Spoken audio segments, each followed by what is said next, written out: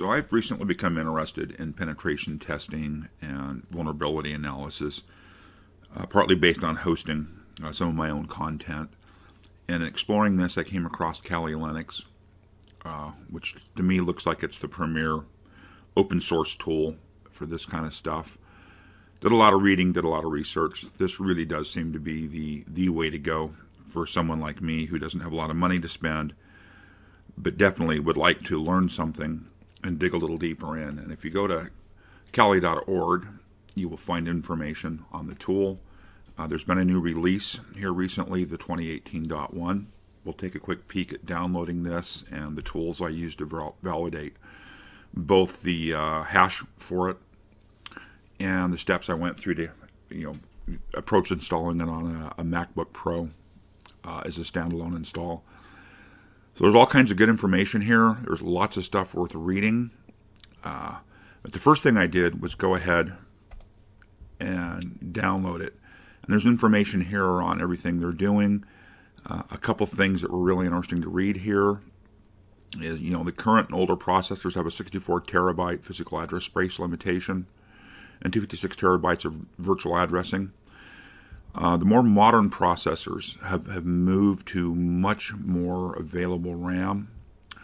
With this level 5 paging, we can get 4 petabytes. Remember that a petabyte is 1,000 gigabytes. 4 petabytes of physical memory with 128 petabytes of virtual memory. That's just huge. If you've already got a previous version of Kali installed, you could, of course, go through at the command line and update it. Which I've gone through, but for me specifically, I'm going to look at downloading the ISO and getting it burned to a CD-ROM so I can use it to install. There's different links here for downloading. There's the standard download page.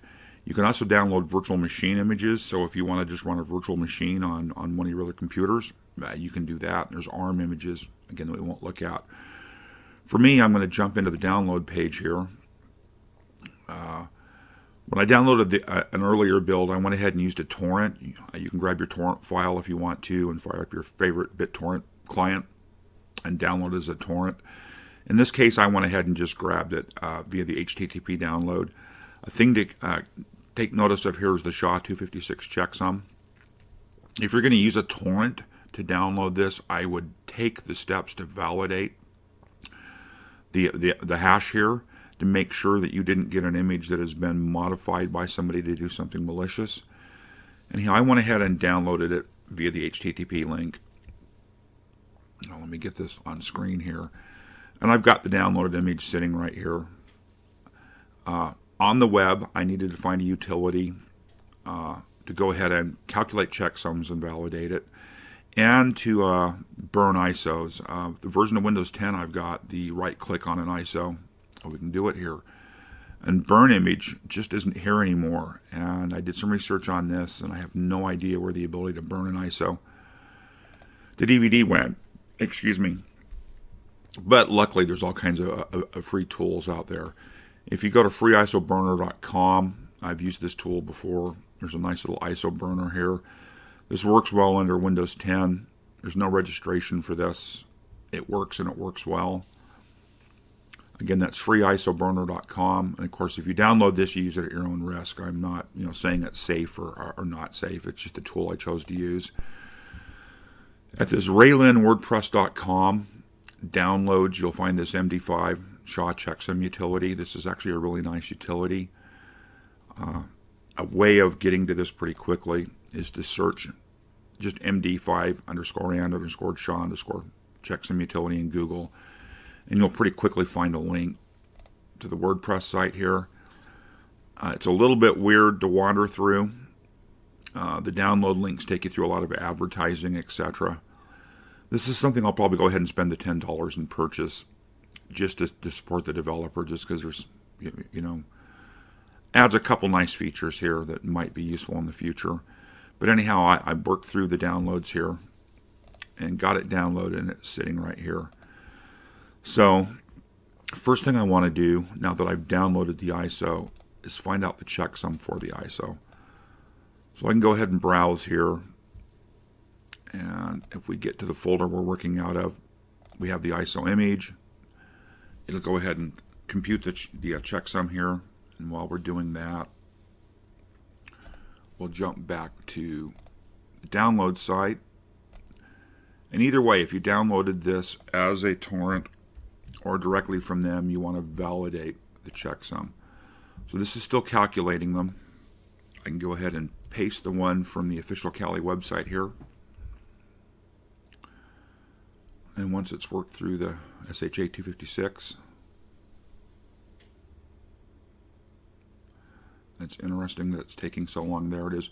I can do a verify, and it tells me that the checksum I pasted in matches the SHA-256 checksum exactly as it should. And again, this is an SH-256 checksum. So I know I've got myself a good ISO. Let me pull out a DVD-R disc. I apologize for doing this off camera. You've done this a million times. I've got a blank DVD-R. I'll throw it into my drive.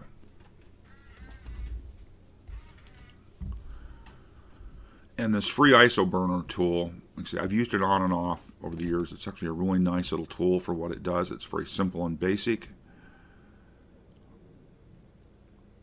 Once it starts here, it's trying to mount that blank DVD-ROM. There's the tool, freeisoburner.com. Very simple tool. I'm going to go ahead and open from the pen testing. Let's go up and grab the image I was looking at. This image right here. I'll open the ISO. In this case, it's already defaulted to the Z drive where I've got my CD-ROM drive mounted. You will probably have to go in here and pick. And I can, put in a volume label or not. And in my case, I left it blank and just simply go ahead and burn. And this produces just a really nice little image. I'm going to actually go ahead, since I've already burned a disk, I don't want to burn another one. I'm going to go ahead and eject the blank disk I just put in. And we'll mount up the disk here that I burned a few minutes ago. And just take a look at what ends up in the ISO.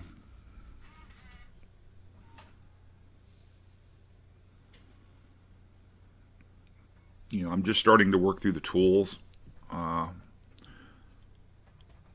There's a tool called OpenVAS, that's actually a really interesting tool. I've got it configured. I want to just open the folder to take a view at the files on it. That does what looks like a pretty in-depth analysis. You can give it an IP address or a machine name, etc.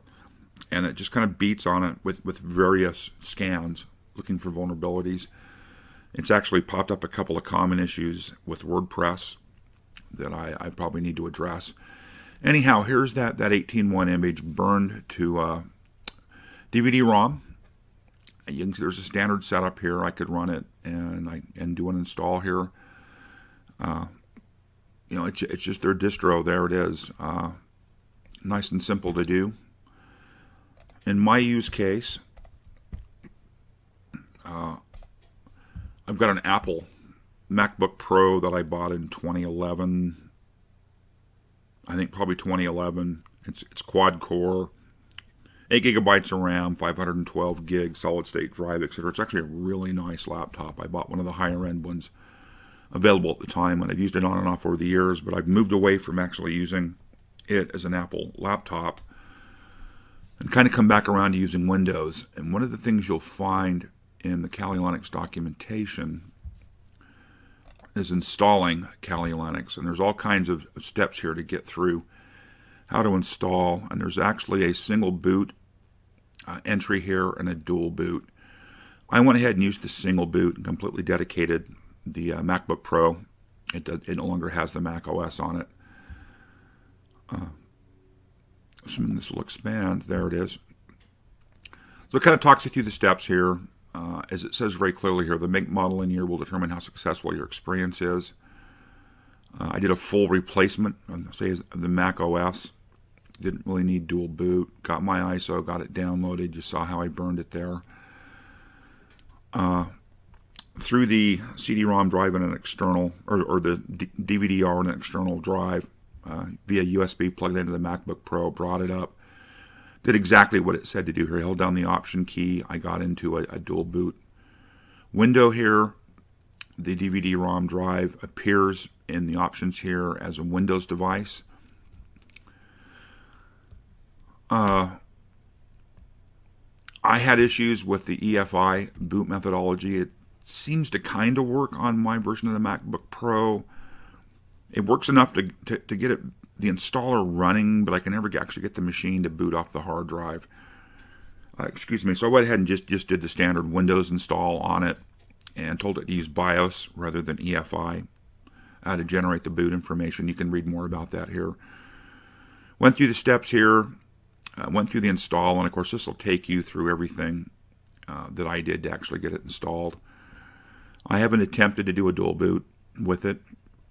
I have also built up on my Ansel, mounted the same ISO on the Ansel. The newer version of Ant-Man lets you mount ISOs to build antlets. And went ahead and installed, the ISO was well onto an antlet, and I did my initial couple of builds there to understand the process before I committed to the MacBook. Anyhow, it's just a really quick video on downloading Kali 18.1, and getting an ISO burn to DVD-ROM, and kind of the steps I took, which are documented on their webpage here, of getting it onto a bootable machine. If you're looking to do a little bit of pen testing or learn more about vulnerability scanning and those kind of things, this seems like it's a really accessible resource. There's a couple of other interesting things to point out here, if I can find them. Let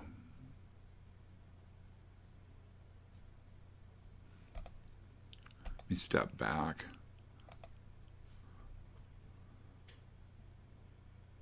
Kali, I'm going to end up the same place I just was.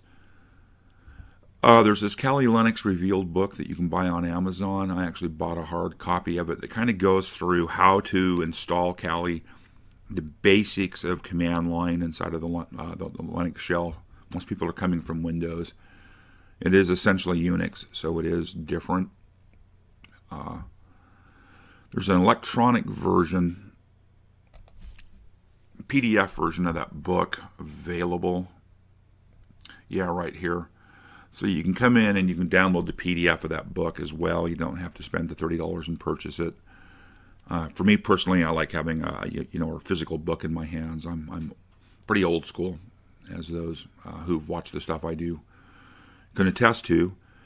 Anyhow, I think the book's worth a read if you're thinking about installing this. It'll take you through a lot of these things in more detail and give you some basics on the command line in Kali if you're not familiar with it. It doesn't get into actual penetration testing and how to use the large suite of penetration testing and vulnerability scanning tools that are pre-installed in the Kali build. You'll find other books and documentation on that. Anyhow, I'll wrap this up here and get this posted, and we'll talk soon.